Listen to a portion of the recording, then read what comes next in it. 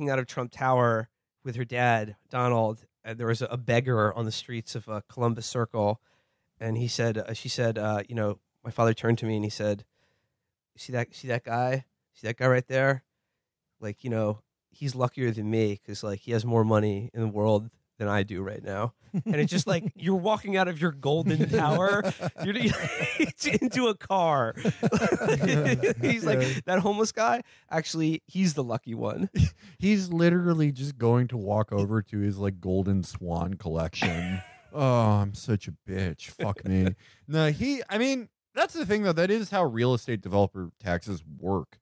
I mean, wouldn't you know it, but the entire system is sort of gamed towards rich people leveraging themselves, well, their companies, hundreds, if not thousands of times over. And if you look at any big real estate developer's taxes, it's going to be a similar story of them just losing untold amounts of money that they are not personally liable for. Yes, yeah. Sometimes because it's like a tax offset, you can sort of value things however sometimes and be like, this building actually lost $300 trillion. I don't know. We ran into a septic line or something. And so it's partly that. If you looked at like Jared's dad's taxes, you looked at like any Chicago developer, LA, Austin, fucking wherever, you'd find similar things. But also he fucked up pretty bad. He ate shit a lot, great many number of times. But there are no consequences for it. Yeah. It didn't mean anything because he was so deep in the hole that there was always somebody there to fucking give him more money. Well, yeah, it's the oldest cliche in the book. If you owe the bank $100, you have a problem. If you owe the bank, $100 million, they have a problem. Mm-hmm. And it is, history repeats itself because isn't that just, him as president? Yeah. I mean, I honestly, like all the people that thought, I bet this is really embarrassing to Donald Trump. I thought the best take on this and why it won't matter even one whit to any of the people who support him or even the people who are on the fence at all about this. The best take, the Pope of New York sports radio, Mike Francesa, pointed it out exactly right. He may have lost all that money. He may have been a bad businessman, but he won the biggest prize of all. He's the president of the United States. That's true. Done. It's done. We were talking about this. Like Donald Trump may be the greatest celebrity in human history. No question. As a person, I agree. Like the best person who is ever a celebrity, I agree. The best celebrity ever. No one has ever done what he's done with it, especially considering how meager the resume really is. Ronald Reagan became president, but he was like a politician before that. He was two-term governor of California, the biggest fucking state in the union. Yeah, and he was like, successful as an actor. He was in the best movies of the time. The Ape movie. People loved Bedtime for Bonzo. The movie where he pretended to free Auschwitz after he really did it. Yeah. Newt Rockney, All-American. Yeah. He played about the football player who died of AIDS. Yeah. It was cool when movies were just like, there's a swell guy who's a football player. That's the plot. Okay. So yeah, I guess like that's the other thing about like the difference between being rich and wealthy is that like once you pass a certain level, like wealth means that there's nothing you can do. Yep. And there's no action which you could personally undertake and that will ever make you not rich. Because you have the connections, because somebody else has a vested interest in keeping you, even if it's just as a brand and a face, which is what Trump was for most of his career, for money laundering and shit and like offsets and all that stuff. They would just use him as a pass-through, and he was useful for that reason, so he was never going to go anywhere, no matter how much of an absolute dope he was. And the funny thing is, like, the money that his dad gave him, was it like $30 million to start out with? If he had taken that $30 million and put it in, like, treasury bonds, he would be wealthier today. Just an index fund or something. He would be vastly more wealthy and successful than he is now, but it wouldn't fucking matter, and he wouldn't be president because, like, all that losing billions of dollars, it allows him to pretend that he's a fucking Gordon Gekko business shark, real estate that's how he became a brand. That deals guy. Yeah, and that's why he got hired to be the host. And of that's why, Apprentice. despite all of the fact that he's actually a really terrible deals guy, that's why all of his fans love him, is because he plays the role he is on TV of an asshole. Doing deals, so he's gonna do the deals. I mean, if you think about the perfect guy to run America as a business, wouldn't it just be like a real estate developer who kind of sucks at it and then just gets into branding? Yeah. Isn't that just America? That's the story of America. That is Damn. the story of America. He's the perfect man. And I mean that in every sense of that term. He's physically, a good person. He looks good. He's a morally good person. A fucking Adonis. I mean, look at it. Like, he gave up his businessman lifestyle to be mocked and jeered Yeah, at. that's the best. That's Trump the best meme. Trump. I love Yeah, He gave all that to up become the most hated man ever for us. Yeah, He's yeah, like he's like Jesus Christ. Basically. I love that. Just cut that to like the Nelly Orr is disgusting. What was the one? What was the one you found the other day? An old Trump tweet where he was getting mad at a golf course because it was like the greens look terrible. Oh, This is an embarrassment to golf. Oh well, shows that he was senile in like 2013 because he's just tweeting directly at Golf Magazine, Golf Digest, yeah, Golf Digest, and he's like, "This course is an embarrassment to golf," and he doesn't even say what course it is. He's not replying to anything. He's just adding fucking Golf Digest. There are so many. I found so many. I feel very accomplished because I found the only Trump tweet that mentions Kate Upton. Really? Yeah. It's only one, and it's apropos of nothing. And he goes, "A Victoria's Secret rep was very nasty to Kate Upton, and now she's a big star." There's nothing before that about her. Nothing after. Do you think that was just him shooting his shot? I don't know. Someone did this the other day. They posted it's like an easy thing, but like you see it and it never doesn't get me. It's a still from like Fox News or cable news of Donald Trump sitting next to Tiger Woods, and the headline says, "President Donald Trump bestows Presidential Medal of Freedom upon Tiger Woods." And someone said, what would if you could beam that image back to just 2014 and show it to someone? Yeah, like instant brain death. Instant, like you would go through the Stargate. Yeah, instantly. instant brain death. You would, because that was at the time. Donald Trump was one thing, but at that time, Tiger Woods was mainly known as the disgraced golfer who was just tweeting shit like, "I'm gonna fucking come all over your big tits, slut." Yeah. The best Tiger Woods, and just getting way off prescription painkillers. You know, the best Tiger Woods one was when he texts the woman at like 6 a.m. "Do you like golden showers? I'd like to have a threesome with you and a woman you trust." It's like the birds are chirping, buddy. But yeah, no, I mean, it's shows that Future's The Wizard is the best album of our time because never stop, never give up. If you your wife literally beats your fucking ass with a golf club because you can't stop fucking, you're gone off Opana. Never stop. If everyone knows you as like the shitty real estate guy who spent the last 2 years being like, Barack Obama failed his midterm project, never stop. Never stop.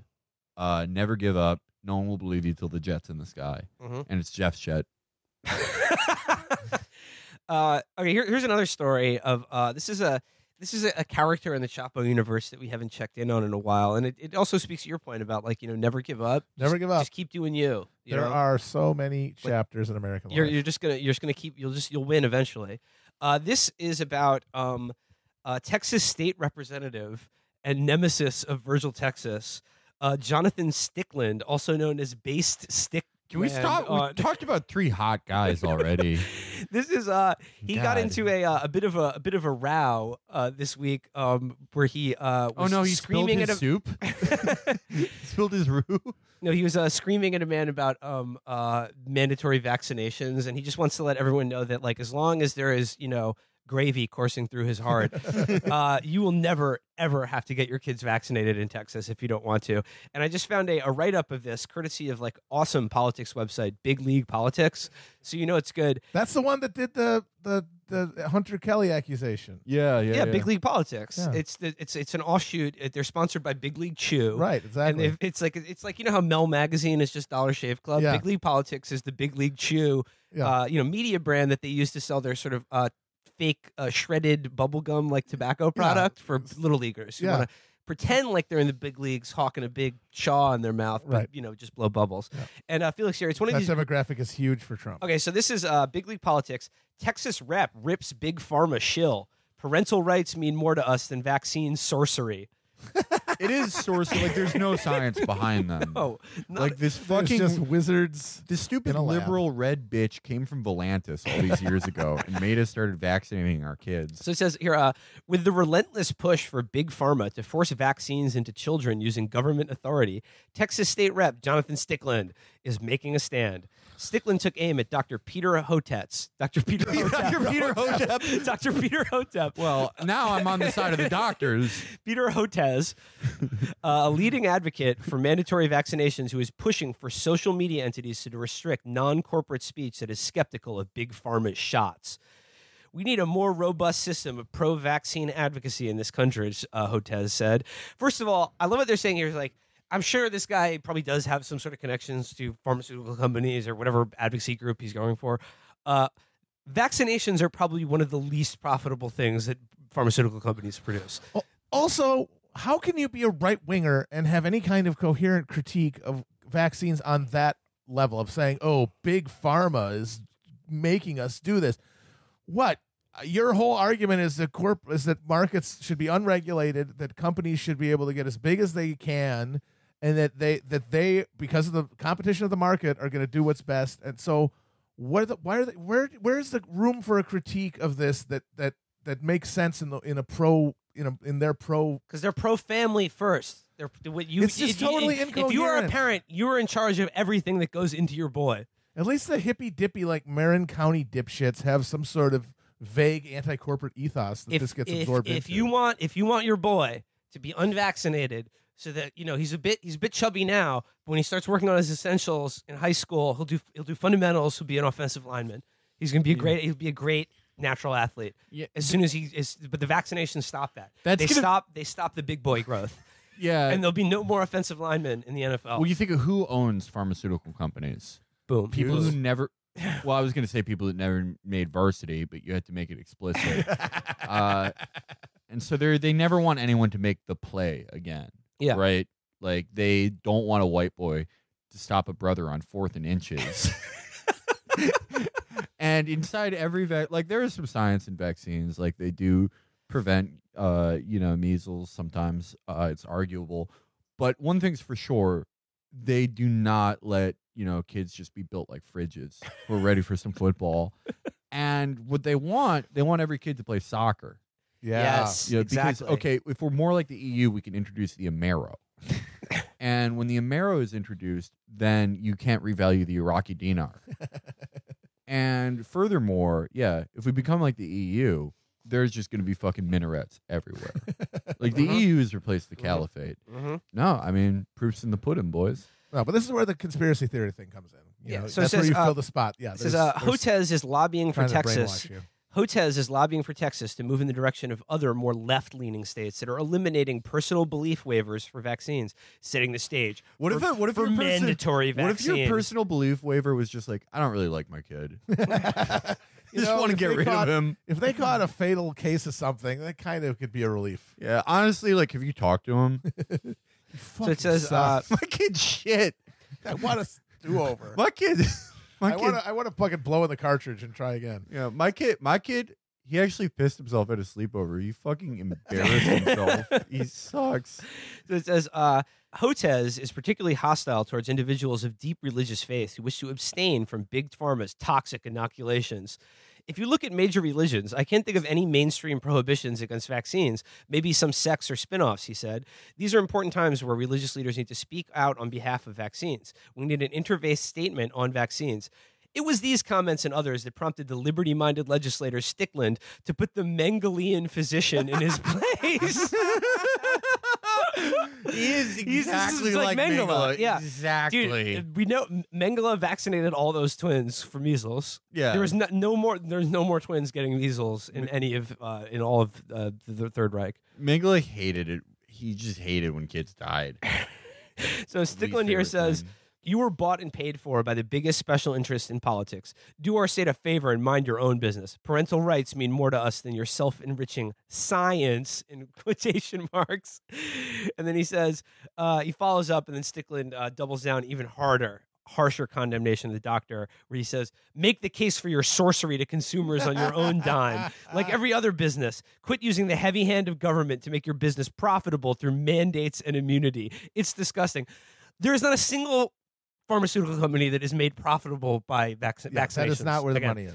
By the way, we'll be coming back again at the end of this episode to pharmaceutical companies and how their profits go to research for prescription drugs that we all need.